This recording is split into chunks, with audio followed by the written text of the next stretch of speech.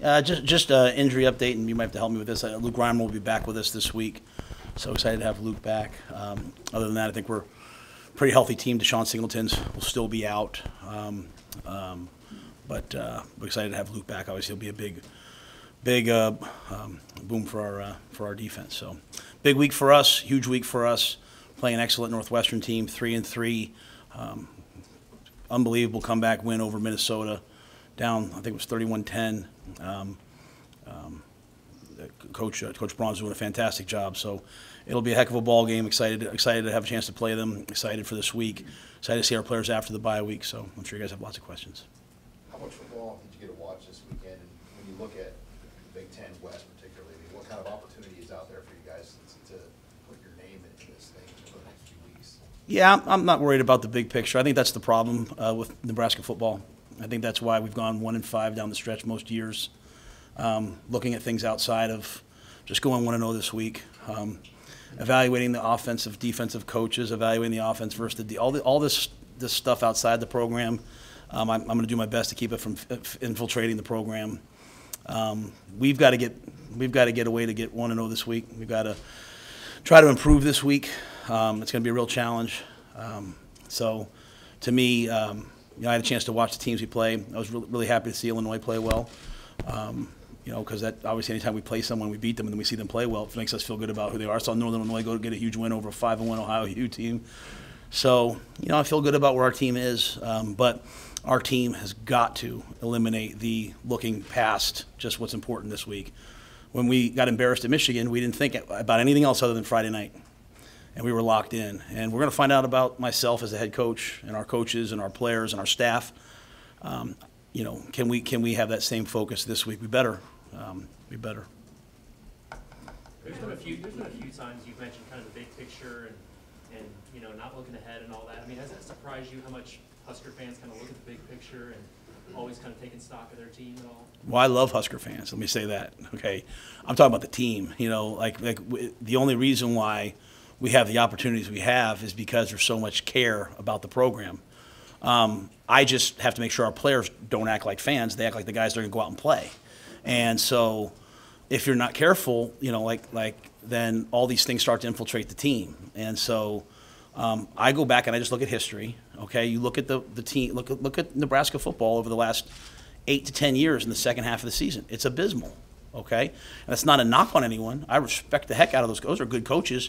But we can't be the type of team that we lose, we lost to Colorado, we're embarrassed, we come back, we win, we play okay, not very great against La Tech, right? Then we go out, we get embarrassed against Michigan. Now we're embarrassed. Now we can play great against Illinois. We just can't be that team. I don't want to coach that team, and our players don't want to be a part of that team. So that's what it is.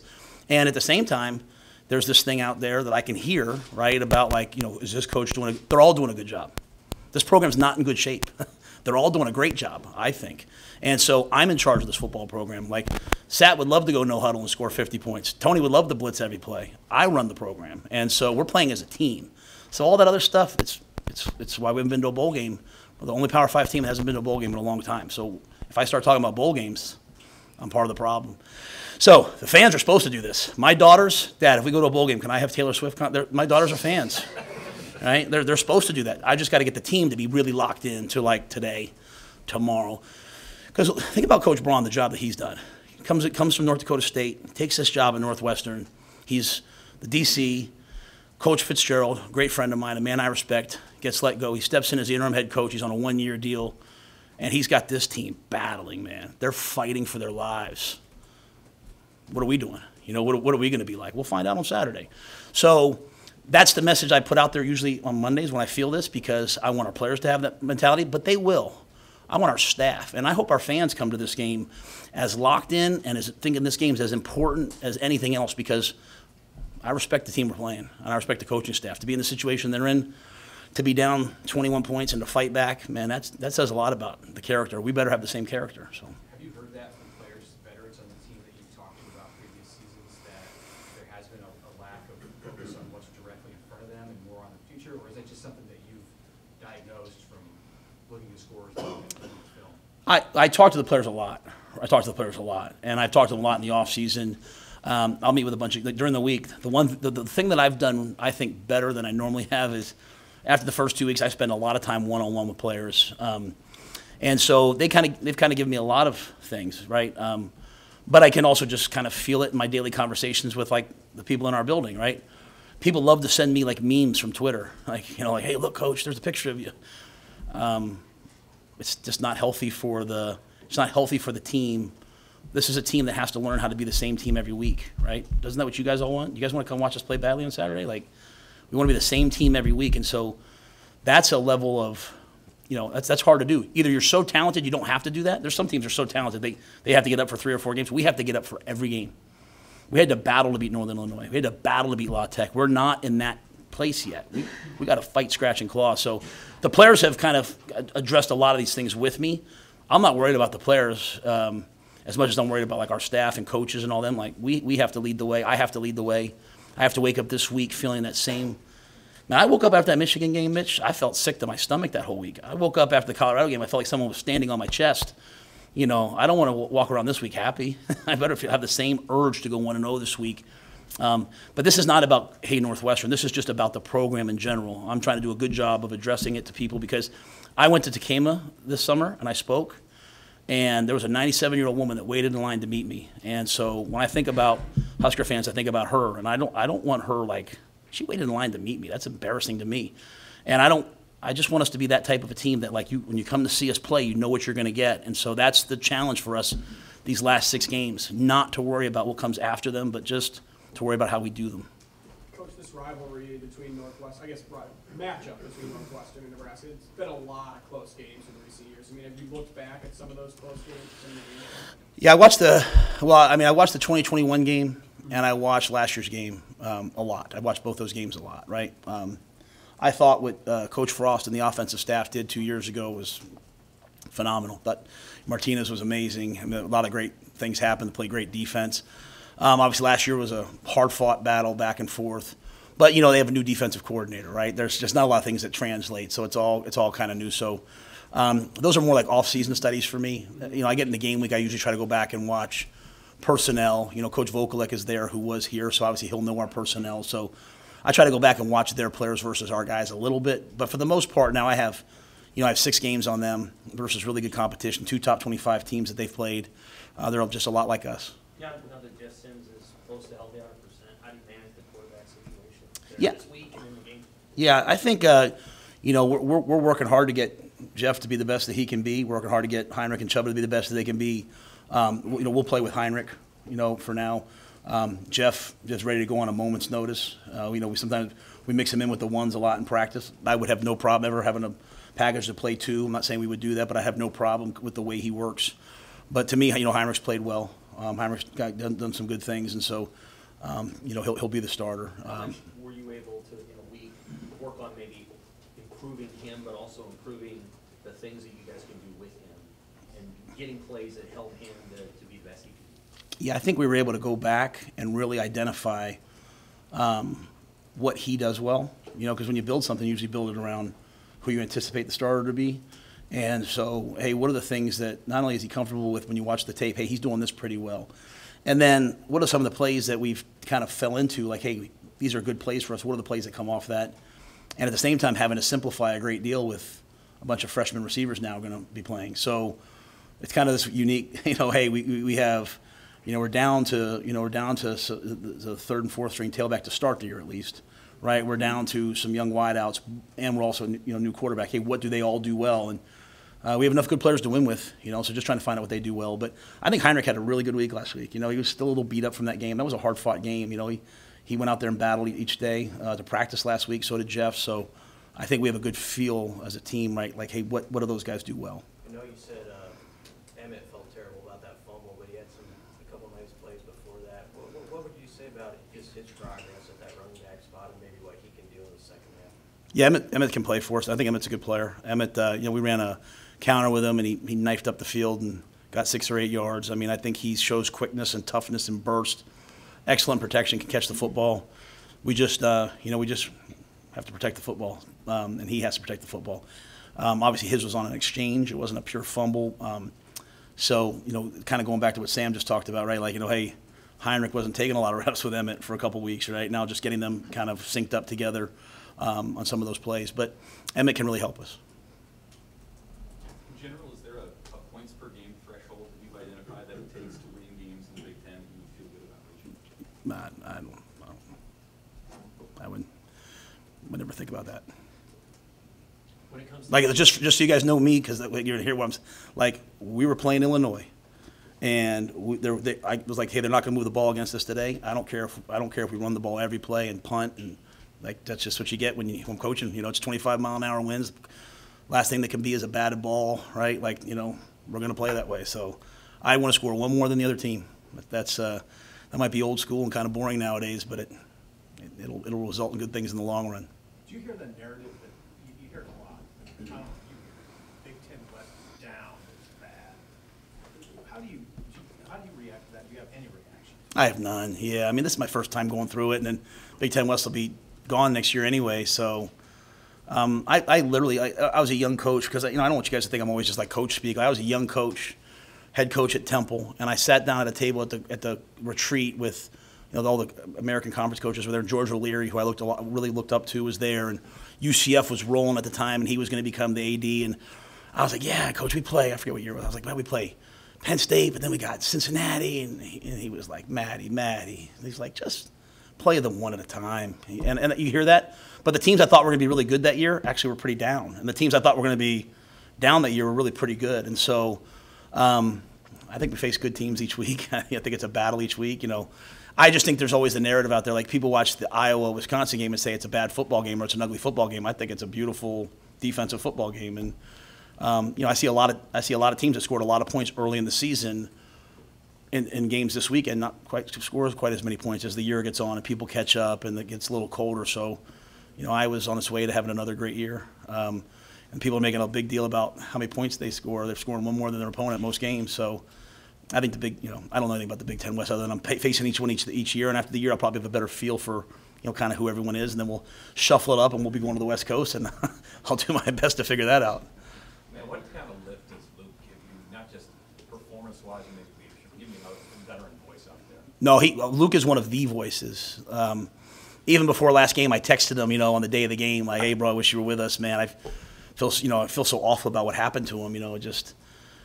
Got MRSA in his arm, and just got an infection." And he was like, "Hey, I already sent a message to the guys. They're ready, coach." He's a voice that the guys listen to, and so when he speaks, I think it goes a long way. And as a player, he's really going to help us. He's excellent off the ball, and this is a team, Northwestern, that can spin it, and they can also run it, and they have athletic quarterbacks. So we'll need Luke's athleticism out there. How much do all three of the freshman receivers factor in this week now that you've had some more time and you know your situation a little better? Yeah, Malachi's a starter. He'll start. The great thing about Malachi is he didn't have much time to think about it. Like, unfortunately, Marcus went down and Malachi had to run out there and play, and so he played well. I mean, he's got things that he does differently that we have to adjust. The things that he loves to do, like we have to factor some of that in. Jalen Lloyd's going to play a ton. Jaden Doss is still kind of in the middle. When you're a freshman receiver and you don't practice for whatever it was, 5, 6, 7 weeks, that's difficult. The other guys practice, but Jalen's ready to go.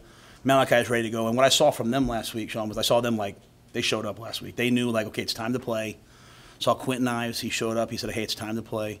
And Jaden showed up too. I'm not sure exactly where Jaden will fall on this whole thing. But the great thing about the last game is, I think Alex Bullock has figured out that he's a really good player. 4th and 3, he makes an unbelievable catch. He makes a great catch on the slant. He's got long speed, and then Ty Hahn made a big play for us. So I think, Heinrich's developing a real rapport with those guys as well. When you're down some skilled players and you have inexperience at quarterback, how much more do you want to lean on your offensive line? How did you feel like that group played over the first 6 games working with you? Yeah, I think our offensive line has gotten better and better and better. I think they are one of the groups that I'm going to speak for them. I think they're one of the groups that's really been scarred they're scarred still by the things that are said about them out there, and they hear it. They probably were hearing it too much and not having a lot of fun playing. And I think that they, in the last 2 weeks, have really kind of gotten past that a little bit. I think they, I just don't. When you run the ball for 200 yards a game, no matter how you get it, like, you don't do that if guys aren't playing well. If tight ends aren't blocking, if guys aren't running. I think the biggest thing that I've seen improvement in is our pass protection. You know, we're getting better and better and better in pass pro. You know, we're not here to throw the ball 45 times a game. So, but you know, we're getting better in those regards. But I like our offensive line. I like, you know, the amount of things that they see, the amount of things that people throw at us because we don't throw it a ton. You know, the amount they blitz us.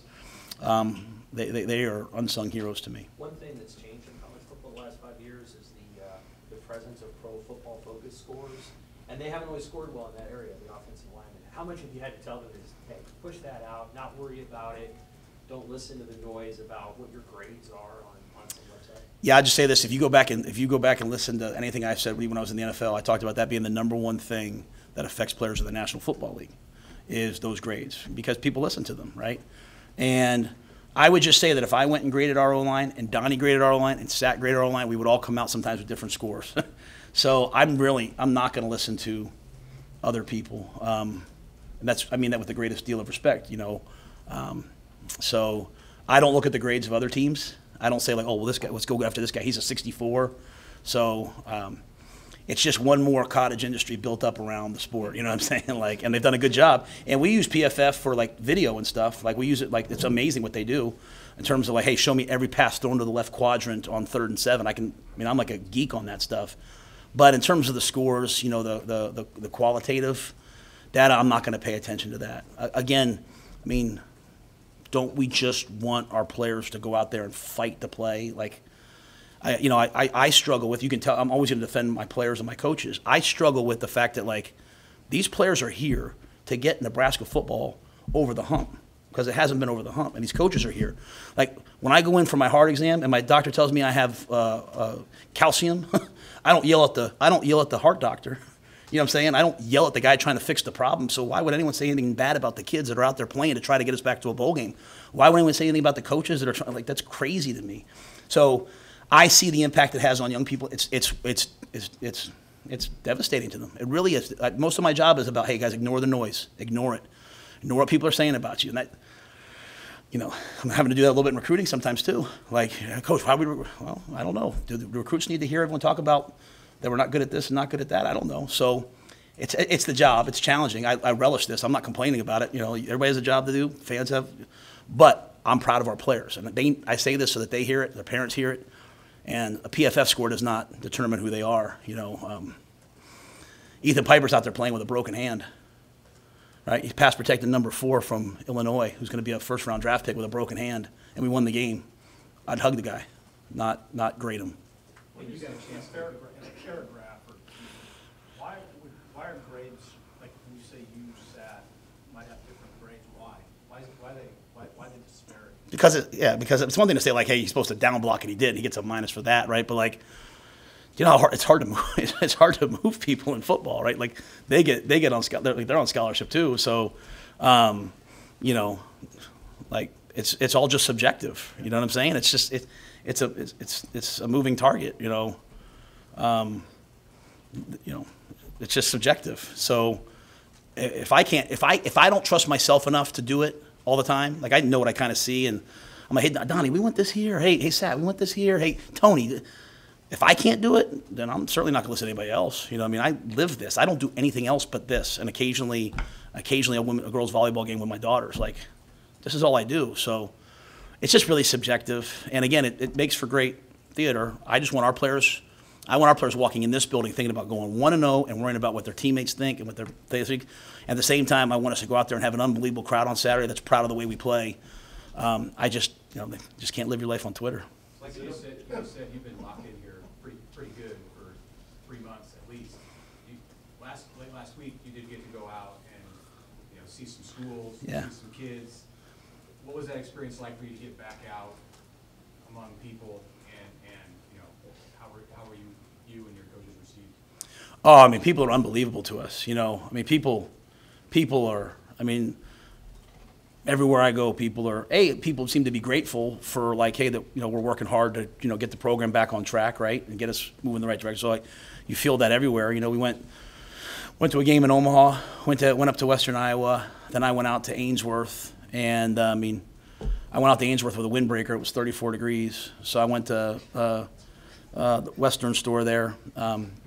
And the gentleman owns a store, obviously Husker fan, comes to the games every week, helped me get fitted for a nice parka and hat, and went to the game. And I mean, you know, I saw Ainsworth play Boyd County, and people are everywhere. And I took, you know, little kids are coming up, they're fired up, you know. So I'm glad we won the Illinois game before I went out on the road, because a lot of people were pretty fired up about that game.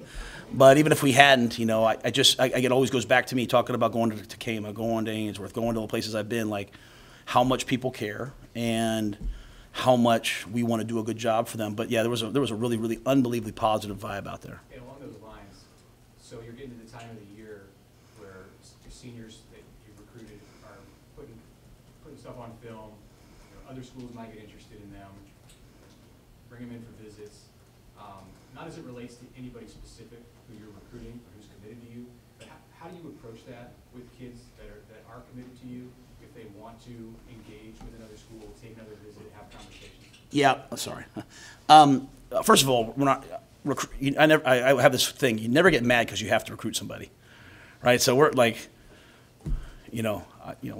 I didn't just take this job. I'm sure you guys have had other opportunities. You've looked at other jobs before. So I only want people to come here if they really want to be here, because I know what we're going to demand of them, but I also know what we're going to pour into them. And so I want people to come here eyes wide open. So you have to understand that sometimes you fall in like two tiers. There's guys that like, hey, we'll wait till signing day 4, and you know what I mean? Like, hey, we're going to battle for you till the very end. And then as numbers crunches happen and things like that, there's some guys that like, hey, if you want to look around, then just move on. We're going to, so. But when it comes to players that like, we know can really help us, they've got to look. They've got to do their due diligence, because when they come here, I want them locked in here. I want them here for the long haul, and I want them here for the right reasons. But we're not second to anybody, and we're not backing down from anybody in recruiting. Recruiting is a lot different now, right? There's different things tied to it sometimes. But when it comes down to just where a player wants to go, I have no problem. When players have called me and said, hey, Coach, I'm going to go visit this game or go visit this school, I said, have a great time. Have a good time, If they're thinking about, sometimes it goes a little further than that, then I have to make decisions. The thing that's going to be hard for us is, not hard, but a lot of our seniors, a lot of our guys that have COVID years are having really, really good experiences. Ramir Johnson the other day, if we can, he's going to come back for his 6th year. Like a guy that when I got here, people weren't sure if he'd even stick around for this year. He wants to come back for his 6th year. So we treat players really well. We care greatly about them, and we also push them. And so a lot of guys aren't going to want to leave the program. Like Marcus, Washington said, Coach, is there any way I can get an extra year? I said, man, you were dying to get out of here, and now you don't want to leave. I love Marcus Washington. So we'll have to figure some things out roster-wise, as we move forward, because guys aren't, some guys will want to move on, some guys will want to stay, and I think that's a really good thing. But yeah, we're not afraid to recruit. Talking about implementing, going 1-0 every single week. How have you seen that grow within your team since the beginning of the season? I hear them say it, right? I hear them say it. I see the way that they work.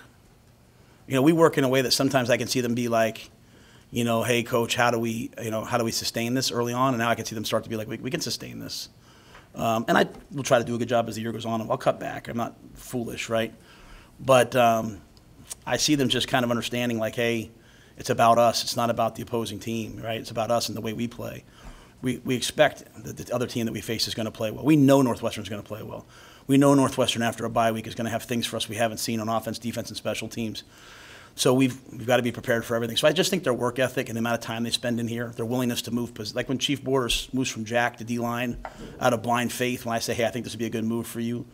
Like, hey, Jamari move. When guys start doing those things, because it just shows faith in the process.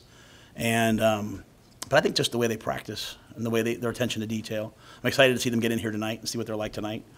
I'm hoping that they're very, very locked in, which I expect that they will be. One or two more. You seem to always have liked this team's effort, but did that Sunday practice right after Michigan show another notch? Because you said after the game, you asked them, like, was it worth it? They all said yes, and then you put the ball down and competed during the bye week, it sounded like, and all that. Yeah, so the issue in the Michigan game was not effort to me. The issue in the Michigan game was kind of when I talk about it here, what I'm battling in the program, I'm not afraid to say it out loud, is like when things go well for us early, I know we're going to play well. When things don't go well for us early, I'm kind of anxious to see how we respond. They make those TV shows, and they send it to me to see if it's okay. They have made one from Illinois. I haven't wanted to put it out yet, and I don't know if they will or won't. But in that pregame speech, it's kind of funny. I said to them, hey, I know you'll fight if we're up 14-0, but how are you going to fight if we're down 14-0? How are you going to fight if the ball's on the 1 yard line? Not knowing that 8 minutes later the ball would be on the 1 yard line. That play to me was a pivotal turning point in this team's growth and development. That they were just in the moment. Instead of feeling sad that they just drove the ball down, they went out there and they just played. And so it wasn't effort as much as it was just like, hey, like, what's next? Like, play the next play. Just keep playing. And that's what I'm talking about. Like, don't worry about what happens at the end of the year. Don't worry about what people are saying about you. Don't worry about the score. Just play football. You're a Cornhusker. Play football. And that's easier said than done, though. This is the process. But once we figure this out, we're going to be a good team. And we're going to be a good team for a while because it's not built on some teams that everybody talked a lot about. I watch a lot of football. I will say this about the teams. Some teams that everybody talked a lot about, I see them on the sideline. They don't, I see them in the middle of some adversity. Maybe they didn't have early adversity. I saw a lot of teams in college football crack a little bit, like on Saturday, right? Like just different teams, right? How do you respond to adversity? We just got a lot of our adversity early in the year. We responded to it. What I want to see is us now for 6 games embrace adversity. Like Northwestern takes the opening kickoff back this week. How are we going to respond, right? Or we have success early. How are we going to respond? So that's the next step. It was fun just to put the ball down. I realized with this team I have to do that more often. I forget these guys. Like these guys were like, some of them didn't play their senior year. COVID, all those. Like they just got to play football a little bit. And like Heinrich just needs to play football, right? Everything can't be a 7-on-7 drill. They just got to play. And the more they play, the more I see their personalities come out. So that's kind of me adapting to this team, right? We were chanting with the crowd on Saturday. Like the crowd was chanting, "Go Big Red," and our guys on defense were throwing the ball. I hate that. I hate that because I'm like, watch the game. But you know what? I told the team, if you're going to play well, if that gets you going, if the crowd gets you going, I'll adapt. I'll be a little more new school. So I'm adapting with this team and learning their rhythms because they work hard. And if you work hard for me, I'll try to be a little bit cooler.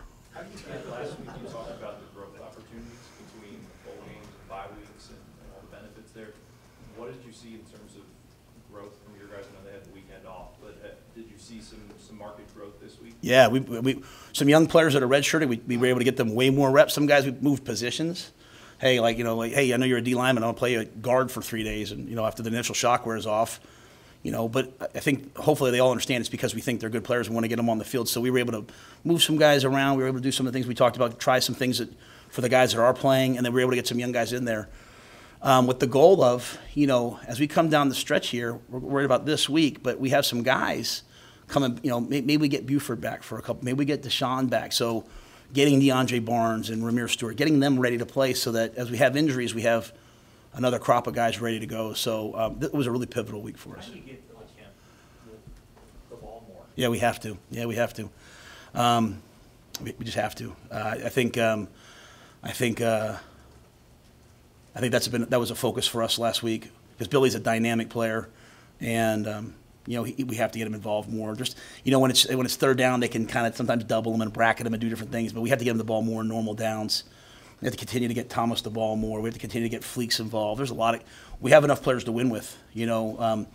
It's just sometimes when you kind of go through what you go through, you're trying to just get to, hey, go 1-0 this week. Now you get to the bye week, you sit back, you say, hey, who do we need to get involved? And so I think those guys have done a good job of that. I think if I would leave them alone, they would probably have gotten the ball more. So, I'm again, these first 6 weeks, I wanted to build a run game that, we could run the ball with. I wanted to build a run defense based off of last year being 108th to now. I think the second half of the season, we have to continue to do those two things.